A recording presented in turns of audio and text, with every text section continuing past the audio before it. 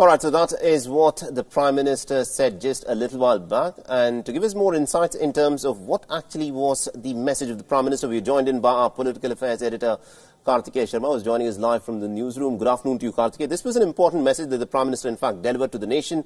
He was speaking, of course, on the occasion of it being Panhayati Raj Divas, and he stressed the importance of the panchayats and the local level administration in our villages in the fight against COVID-19. There are a couple of messaging here. Saleh, for example, the Prime Minister wants to give a message, one, that the work is going on. The fact that COVID-19 pandemic has overtaken the world, but it does not mean that the government machinery is not working. So, he organized a meeting with more than 1.5 lakh panchayat leaders.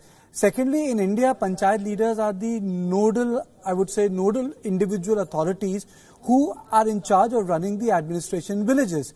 So, in that context, he has touched base with those who are actually making a difference at the rural level, which means at the village level. Thirdly, this is a run-up to the meeting which the Prime Minister is going to have with all the Chief Ministers on 27th, on which he will probably have to take a decision whether the lockdown needs to be extended post 3rd of May or not. So by doing this, there's a little bit of, political action into it. By taking into account all the village leaders, he is also actually addressing certain issues which have been confronting them. For example, how do you administer villages? What do you do with the issue of harvesting of crops? How do you regulate labor there? So I think by getting in touch with them and telling them that, you can make sure that your work is done, if not completely, fully 100%, but at least 60% through e-application, then that's the way to go forward. So I think this meeting, this video conferencing has to be seen in run-up to the big meeting he's going to have on 27th, Saleh. I think that's an important point that you made. And also one of the other things that the Prime Minister, in fact, stressed upon, Karthikeya, was the importance of the villages becoming self-sufficient in themselves. Now, in the context of COVID-19, where the Prime Minister repeatedly stressed upon do gaj ki duri, have a distance of about 2 meters while you interact with other people, he was talking about how important it is to ensure that COVID-19 actually does not spread. Because by and large, we've seen that at this point of time, COVID-19 still remains, to a very large extent, still located with its epicenters in the cities, and the villages, by and large, have not been badly affected.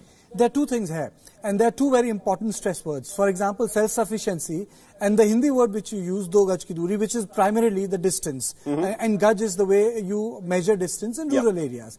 Now, when we use the word self-sufficiency, that's the imagination of India, which the father of the nation, Mahatma Gandhi, had, that the villages are self-sufficient units. So, for example, what we saw at the beginning of this crisis was that the migrant labor was trying to make its way back from metropolitan centers. Obviously, it was tough for them. And we see thousands and thousands of people marching across the highways and trying to reach their villages. They must have walked 500 kilometers, 300 kilometers. Some even walked more than that, but they did that. So if villages are self-sufficient, then you somehow control the migration of the worker. So I think that was again an important word which the Prime Minister used, that if villages are self-sufficient, it helps you combat pandemic.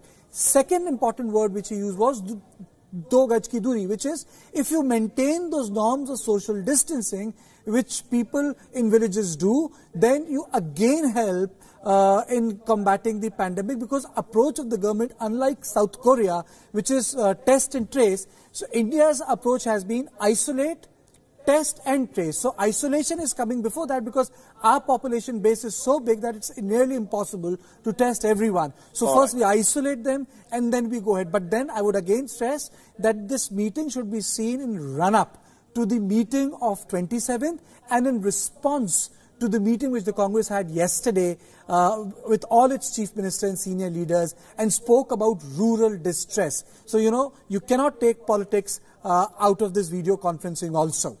All right, we'll have to leave it there. Thank you very much indeed, Karthikeya Sharma, for joining us and getting us all those insights into this very important meeting. And this, of course, is a meeting that is...